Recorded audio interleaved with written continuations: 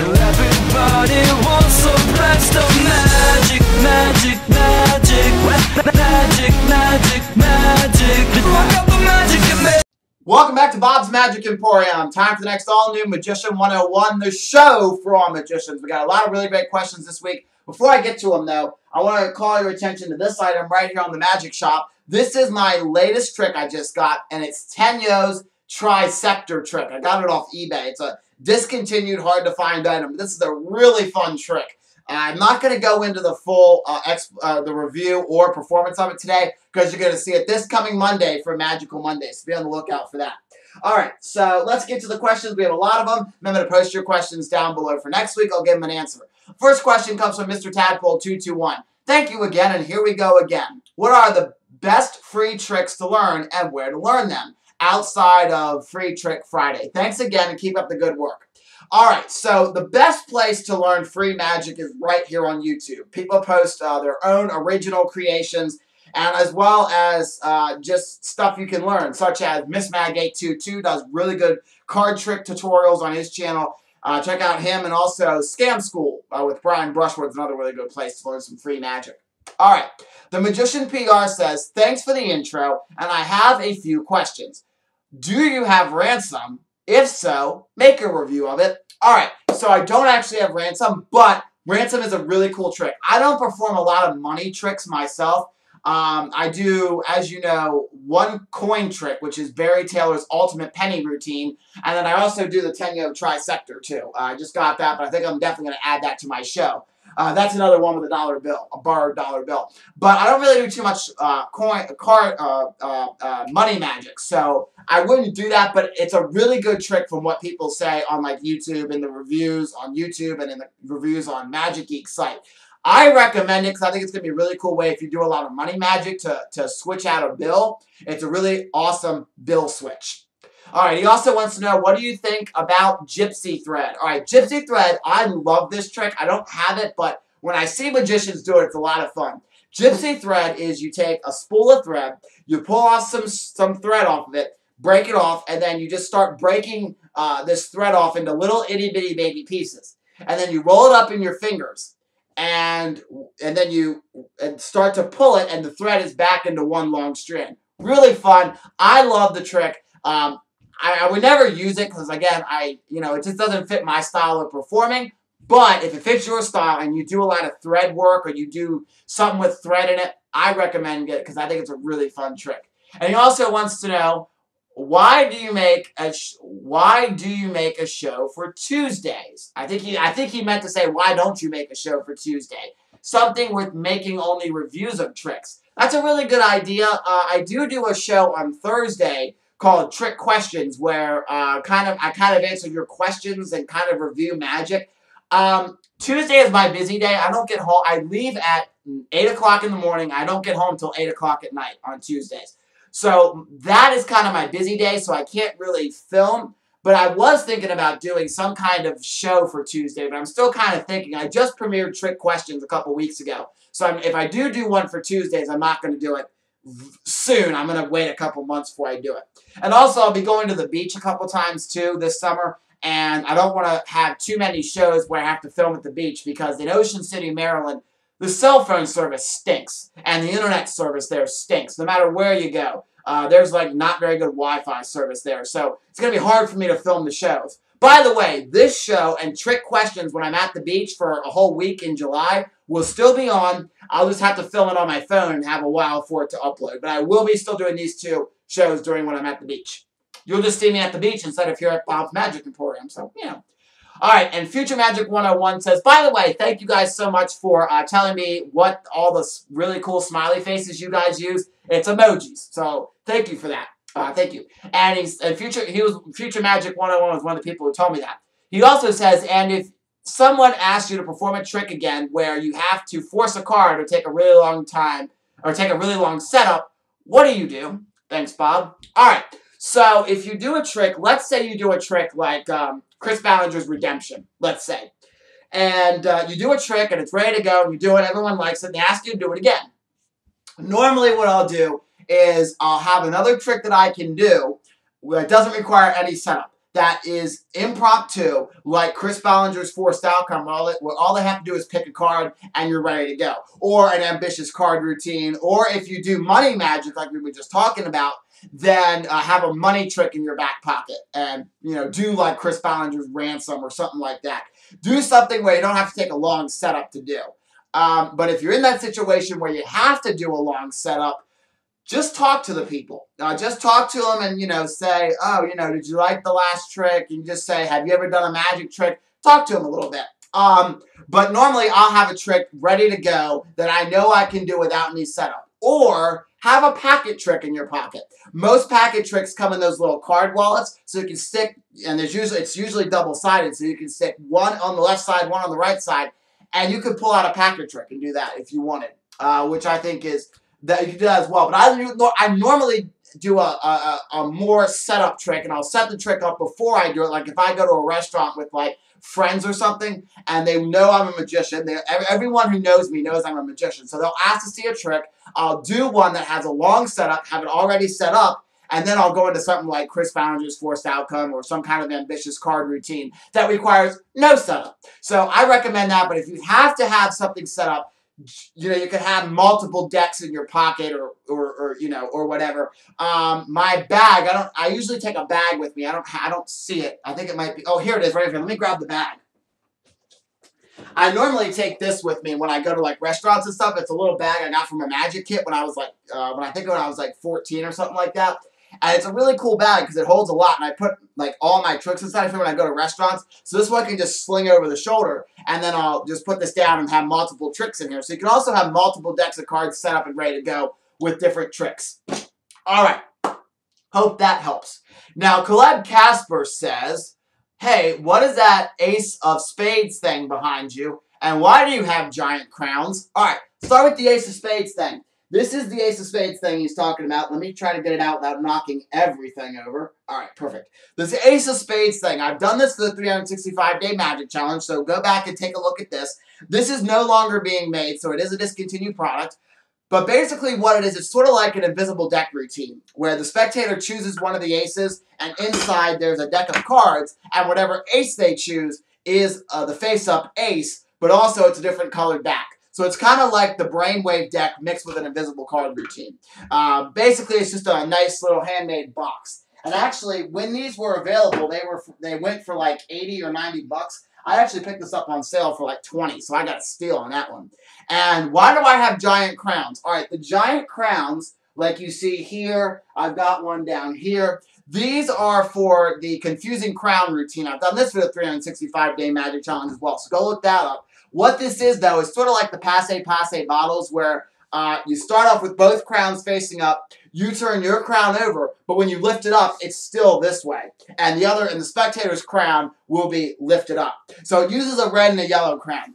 And then there's also a little baby red crown you can buy, or the blue crown to have a different ending. So you could say, oh, well, the trick isn't working because, boom, and you lift up and there's a little itty-bitty baby red crown.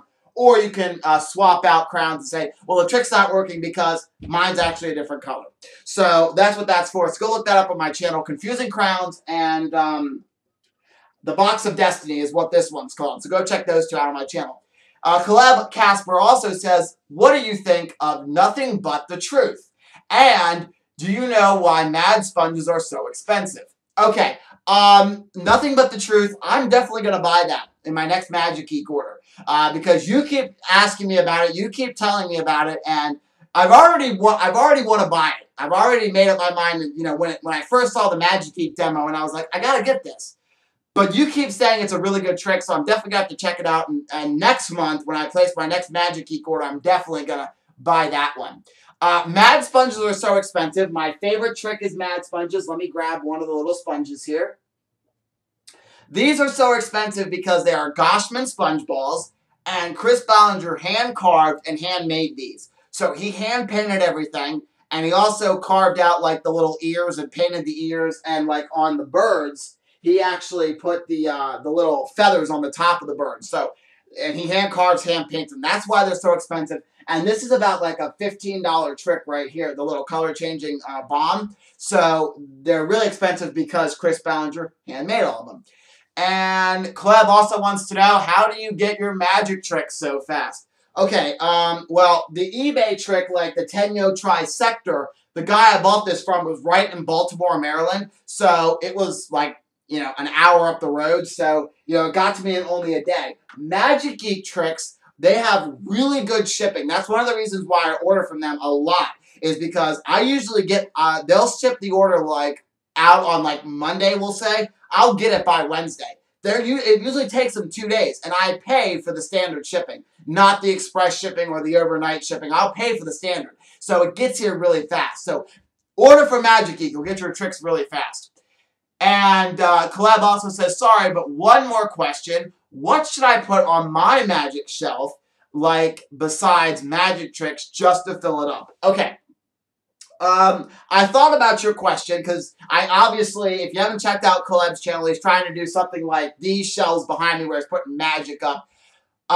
If you don't want to fill it with all magic, one of my YouTube friends, Brendan Shepard, has put up WWE stuff. He's a big WWE wrestler fan, so he's put up one shelf will be magic, the next shelf is WWE wrestlers. So what I would say to you is, if you're not going to do a whole magic shop set or, you know, collection of magic like this, what I would recommend is putting up stuff that represents you. So let's say you're into baseball, put up some baseball cards, or put up a baseball. If you're into soccer, maybe put up a soccer net or something. If you're into computers, put up like a mouse. Hang a mouse off of your shelf or something like that. If you really love animals, then put up pictures of animals. I would say put stuff that interests you. So if I wasn't doing this for my magic business, one of the reasons is I put this up for my magic business as well. But if I was just doing this strictly for YouTube, I would put magic on maybe like one shelf, and over here I'd put game show stuff, because my tagline is game shows, magic, and more. So that's what I would do if I was doing this for strictly YouTube. But I also use this for my magic business as well, my magician business. So I don't want to say I have a magic shop, because I don't have one yet. So put stuff that represents you. All right, and Jay Brothwick has a final question. Hey, I'm sorry, mate. I have been so busy with Trickster. Hope you are well, though. I'm so excited. If you haven't checked out Jay Brothwick's I almost said it again. I just said it again. Twixter. You know, all the people put smiley faces, and a lot of people put, like, random things for me to say in the comments. I never mess it up. But, Jay, I can't say your name, Trickster. I always want to say Twixter. It's Twix for kids, I tell you. Silly rabbit, Twix are for kids. Anyways, so I can't wait to see a new series of Trickster. And go check out Series 1 on Jay Brothwick's channel if you haven't yet. Alright, so he wants to know, what do you think of Thought Bubbles by, I'm just going to say Tim. I'm not going to try to pronounce any of these names because I'm going to mess it up. Okay, Thought Bubbles, first of all, when I looked at it, it's exactly what the name is. They are thought bubbles. And you can have these thought bubbles, and you can customize, they're like little laundry basket kind of deals where they can fold up really small and like fit in your pocket. But you pull it out and it's a giant thought bubble. And you can put anything you want on these thought bubbles. You could say, I'm on Facebook, as the trailer says, I'm on Facebook. And it has the Facebook name on the back side of it. And it's like a thought bubble. You could say, there was a clown that used the thought bubble trick and had, I feel pretty over the person's head. You could have a prediction on the thought bubble, like a 3 of hearts. Like, think of your card. Boom, 3 of hearts. I mean, so you could, I really think the thought bubble trick is kind of neat. And looking at it, I kind of want to get it, actually, because I think it looks really cool. Because it's something that'd be kind of interesting to add in a show. Because when you say, think of a card, you could say, I'm going to see if the audience can pick up on your thought, and boom. When I did my street magic video for one of the Magic Mondays a couple weeks ago, I do a trick where I say, think of your card, and the spectator faces the audience, and I hold a big silk handkerchief over the person's head, and it has the picture of the card on it. And then I say, okay, what is the card? The audience shouts it out, and the person who's thinking of the card doesn't know what's going on behind them. And the thought bubble would be a really neat way to do that. I would like that. The next question Jay has is, he wants to know about Paul Harris Presents Luber's Gift by LeVar Fiddler. I probably screwed up the name, but this is a really interesting trick. I don't like it. I would never get it. The reason why is because there is a trick like it. It's down here in my case. But it's in and out boxes. In and out boxes, you have a red box and a black one. The black one fits inside the red one. You take the black one out, open the black one up, and the red one fits inside the black one. I have done that a couple times in some of my close-up shows. It doesn't get a reaction. People are like, I'm lost. What just happened here? It doesn't give them a wow factor. This trick is $100, and you're presenting the same effect where a box fits inside of another one, and then you take the box out and you reverse it, and then the other box fits in. People, when I perform the in and out boxes, look at me and they're like, I don't understand what this trick's about. This would be the same way. So if you want to perform the same trick, get in and out boxes. They are like $9.99 at Magic Geek, and it's the same trick, just a smaller version. I don't like it, but if you think you can make it work, maybe. I don't know. And Jay also wants to know about Splash Bottle 2.0 by David Stone and Demirian Vetabuni. I'm sure I said that wrong. Splash Bottle 2.0, if you don't know what a splash bottle is, basically you have a balloon, you blow it up, you pop the balloon, and when you pop the balloon, where the balloon was is now a bottle of wine. It's a really fun trick. I don't own Splash Bottle. I don't own Splash Bottle 2.0. So I can't tell you what the difference is in splash bottles. I don't know what the difference is between 1 and 2. But it looks like a really cool trick. I don't do any alcohol in my show, so like except for the multiplying bottles, which are martinis. But I don't use like wine bottles or beer bottles or anything like that. So I would never use it. But if you think it would be something for your show, I know I've seen magicians do it on stage before, and it gets a really big reaction. So I kind of think it'd be good if you want to add that to your show, Jay. And he wants to know Bentley by Chris Haunois. What do you think of all these tricks? Thanks again, mate. Have a great week. Okay, Bentley is a paperclip trick where you take a paperclip, it's in its original state, and in front of the spectator's eyes, it unbends. To me, the trailer looked stupid. The trick looked stupid. The trick looked dumb. And I had a feeling it probably used invisible thread. That was my thinking on it, so I would never use the trick. I don't like using invisible thread. I don't like using magnets in my show either. I never like using magnets. So if it's a magnet or invisible thread, that's going to turn me off. And to me, the trick looks stupid. Like, I'm just going to bend this paper clip. I mean, I don't know. And I don't know if the trick is something you could, like, if you show the spectator the paper clip or you just bring it out of the pocket, do the trick and put it away. Because if it's like that, spectators are going to say, well, that's a gimmicked paper clip. They're going to say, there's something tricky about that paper clip.